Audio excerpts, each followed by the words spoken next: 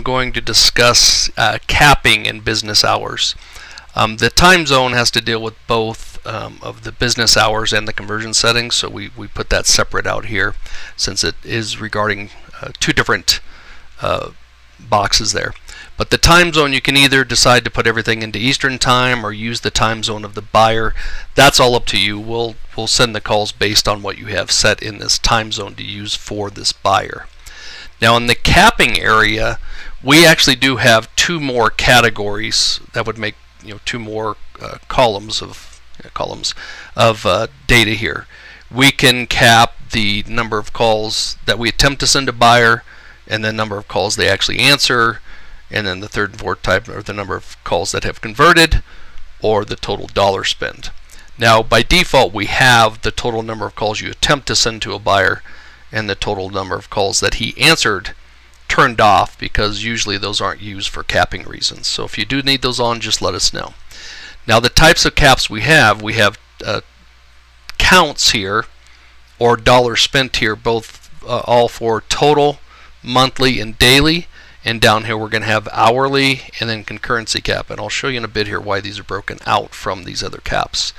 Normally with the total caps, it behooves you to use the dollar figure that someone gives you. So right now this buyer might be paying you $10 and he's trying to buy 250 leads, so it gives you $2,500 to spend. If you had put 250 calls here, then if he ever changes the amount he's paying you because he wants more calls, it's very difficult to figure out how many calls he has left based on this new price of $12 after he's already taken 53 calls. It's very messy. So I highly recommend that when you're doing the total caps that you're going to cap the buyer by how many calls or how much money he's given you. Where he might say, I gave you $2,500, but for budgetary reasons I don't want to convert any more than 100 calls a day. So no matter what he's paying, he doesn't want to convert more than 100, and he can't spend more than $2,500 because that's what he's given you.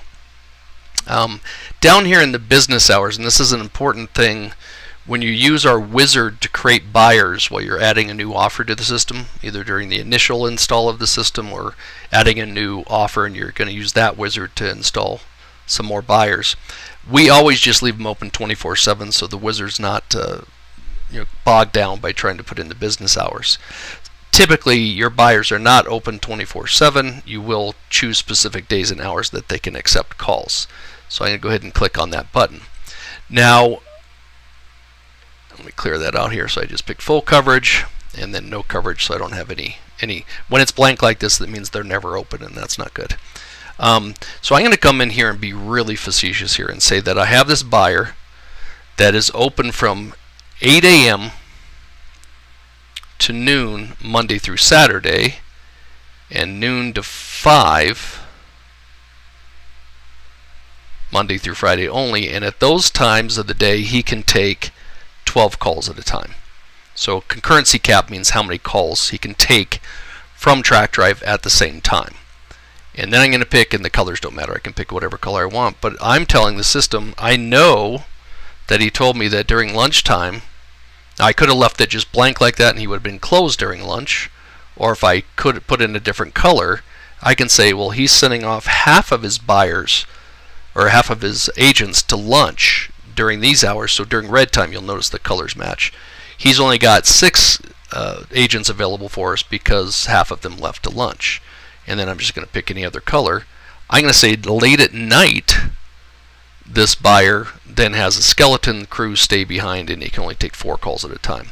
So while you normally don't day part his hours of operation, I'm showing you our flexibility here by allowing you to do day parting for when he's open to take calls. And that is the business hours and capping area of the buyer edit.